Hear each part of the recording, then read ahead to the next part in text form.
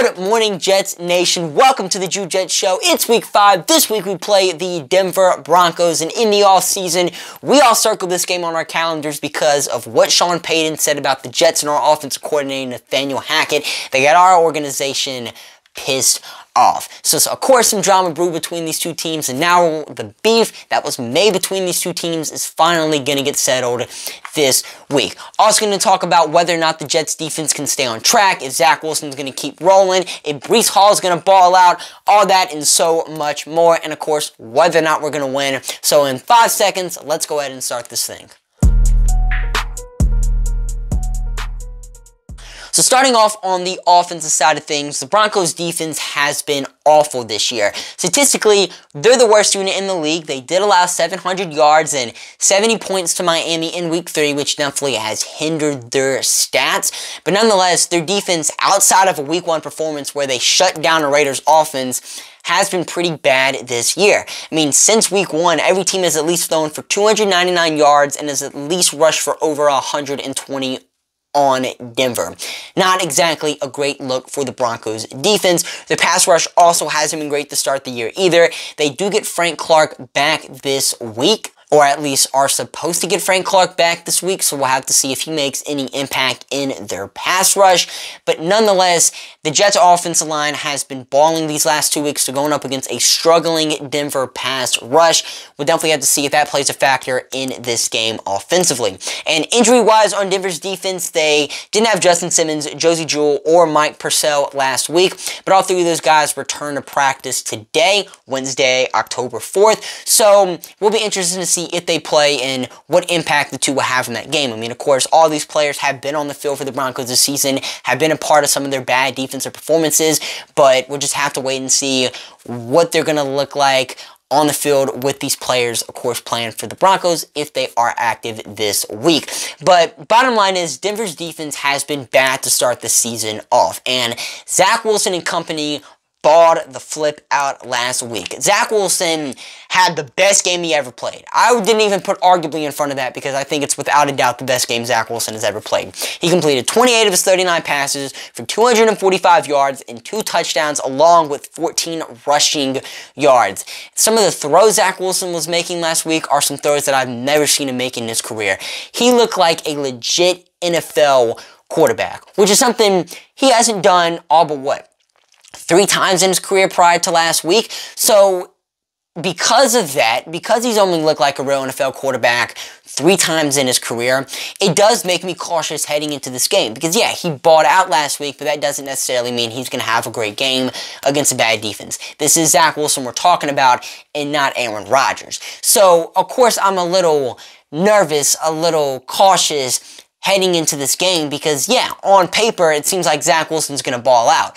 But we know how Zach Wilson is. Is he going to get the jitters? Is he going to not be as confident as he was last week? What's going to happen with Zach Wilson? Is the play calling going to be the same as it was last week? Because we know the play calling Nathaniel Hackett had definitely influenced the way Zach Wilson played. So are the Jets going to go back to that sort of play calling? I don't know why we would go away from it because it worked beautiful for Zach Wilson last week. So if the Jets can call a similar game and not have Zach Wilson completely break down like he's done in the other 3 games this season where he hasn't looked that great, then I do think we can have another good performance out of Zach Wilson and get this offense looking modern once again. The pass protection also last week was great with this new offensive line. Did talk about that earlier with Denver's pass rush struggles. That's something going to help Zach Wilson out and throwing the football as well. The Jets also said there's going to be no more pitch count for Breece Hall, which is going to be very important because Denver's run defense this season also has been very terrible. I mean, outside of their week 1 performance where they shut down Josh Jacobs,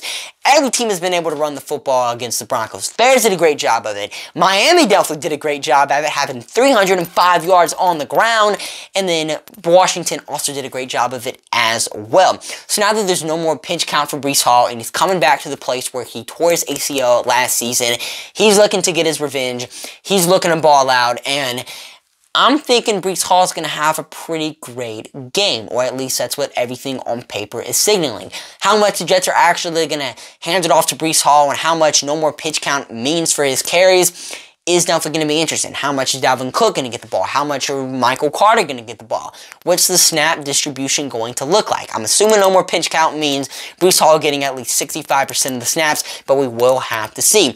But I'm definitely expecting offensive success this week. I don't think we're going to see another Zach Wilson meltdown. I don't think he's going to play as great as he did last week, but I still think he's going to play solid. I mean, as long as Zach Wilson can play better than what he did the last 3 weeks, I'm not talking about slightly better, just better overall than what he did the first 3 weeks. Not exactly get up to the week 4 standards, but just play better than the first 3 weeks. If Breece Hall can ball out, then I do think we're going to see offensive success from the Jets in this game. Moving on to the defensive side of the ball, the Broncos offense has played well this year. They're currently the 14th best unit in the league statistically. They are a pass-first offense being led by Russell Wilson. On the season, he has 1,014 passing yards, 9 touchdowns, and 2 interceptions. The run offense really hasn't gotten going this year. Javonte Williams also is hurt. He might play. He injured his hip last week against the Chicago Bears, missed pretty much the entire game, but the injury was said to not be super serious, so he might play this week, he might not. It's definitely going to be something to monitor. And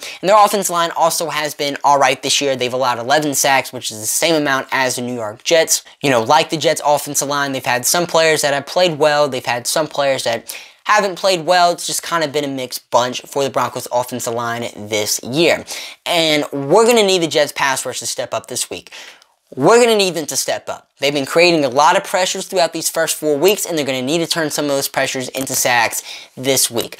Because DJ Reed might not play. And if DJ Reed doesn't play, that would mean Bryce Hall would be the New York Jets starting quarterback alongside Sauce Gardner, because Brandon Echols isn't playing this week due to a hamstring injury. DJ Reed apparently suffered a concussion in last week's loss to the Kansas City Chiefs. When he suffered that concussion, I do not know. He wasn't taken out of the game because of it. He played every single snap. So you would assume the concussion isn't super serious, but concussions are things that are just super hard to gauge. Just because you weren't taken out of a game could mean it's the worst concussion of your life, or it can mean it's just, you know, a simple, you know, a concussion that's going to leave your body after like 3 days. You never know with concussions. But hopefully DJ Reed plays. If not, we're going to have to hope this Jets pass rush steps up and Sauce Gardner continues to do his thing. We are getting Tony Adams back in the secondary this week as well, so that's some extra secondary help. But nonetheless, pass rush is going to have to step up this week, regardless if DJ Reed plays or not.